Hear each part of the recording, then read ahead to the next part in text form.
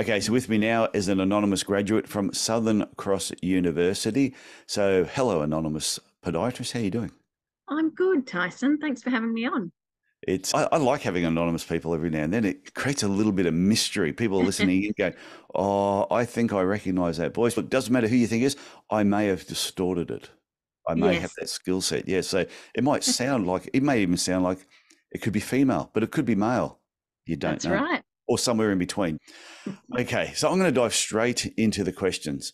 Let's go. And they're pretty simple. But when it came to looking for job opportunities, whereabouts did you look to actually find what jobs were available? I think on every placement there was pretty much a job offer um, Okay, in in podiatry. So I perused those. I had plenty of time to look to see how the business worked, how they were as people, and make a decision if I wanted to go there. yeah. I looked a little bit on Seek, and as did other graduates who applied for those positions, interviewed for them, and told me why they didn't take them. So I didn't apply. Okay, so that's interesting. So as students, when everybody was looking at jobs and applied for certain ones, if they had a negative experience, they told everybody else it wasn't a good job. That's right. Not so much that it wasn't a good job, but what were the factors that made you say no? Yeah. Um, Okay. yeah, That's interesting. I've always said that about the podiatry profession as a whole. If you think, oh no, behind closed doors, I can be a bit of a mongrel boss, but nobody knows. No, everybody knows who the bad bosses are. yeah, that's right. Yeah, we still speak to each other even though we finish uni Yeah. and meet people out in the workforce and hear things. So yeah, it's definitely a network.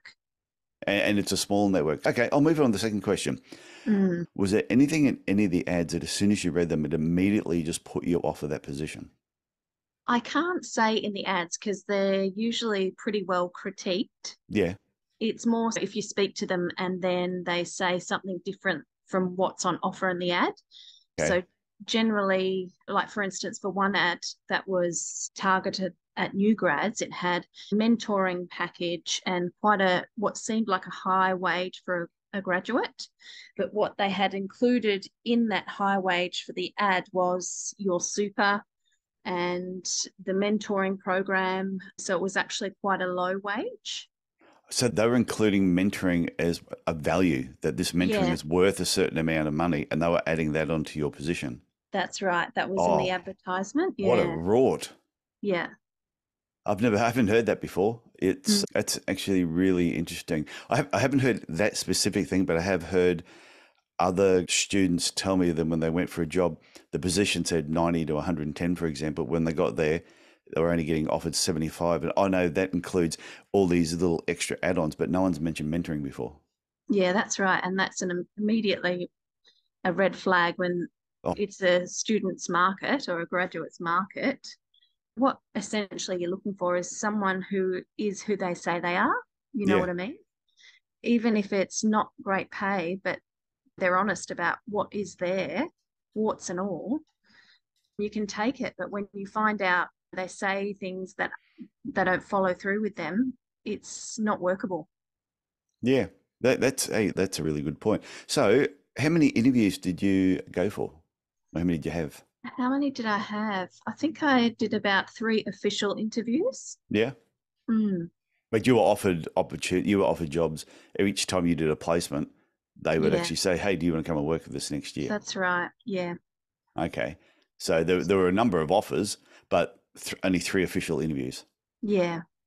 Okay, which leads on to the fourth question, and you've probably already answered this. If you rejected certain offers, why? So I'd say that was about the whole honesty side of Hmm. things. Okay, Yeah. so what made you say yes to the position that you end up taking? I think I was approached after I finished a placement. Yeah, And I think as a new grad, and you're probably a little bit nervous about your skill set and your confidence.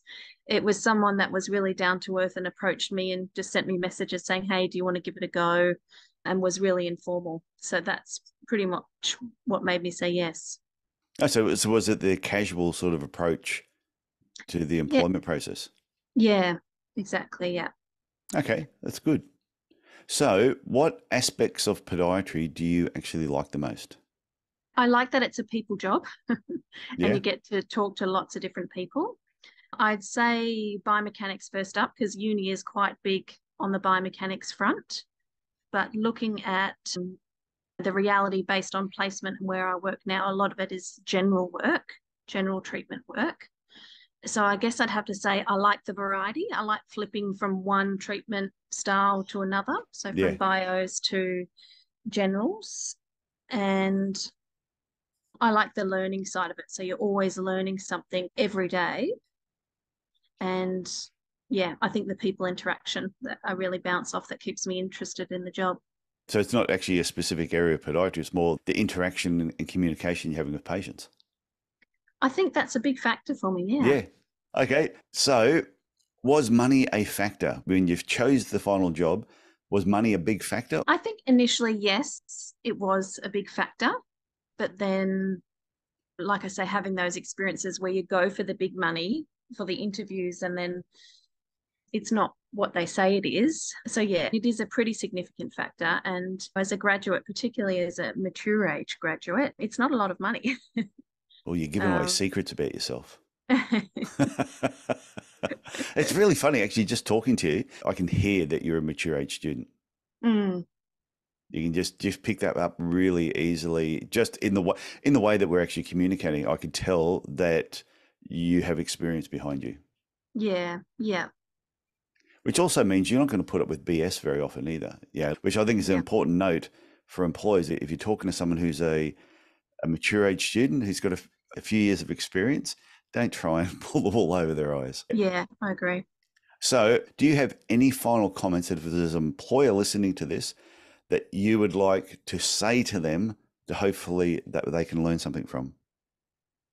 I think one thing as a new graduate would be a mentoring package and with explicit instructions of what that involves Yeah, would be really beneficial. Not just, oh, there's 3 podiatrists with this many collective years that you've got to ask questions to, yeah. which is really ambiguous, but to say, okay, we're meeting once a week with the case studies that you have particularly struggled with this week or found challenging or yeah, I think that would be a really big factor and to explain that in the interview and for a graduate to agree to that.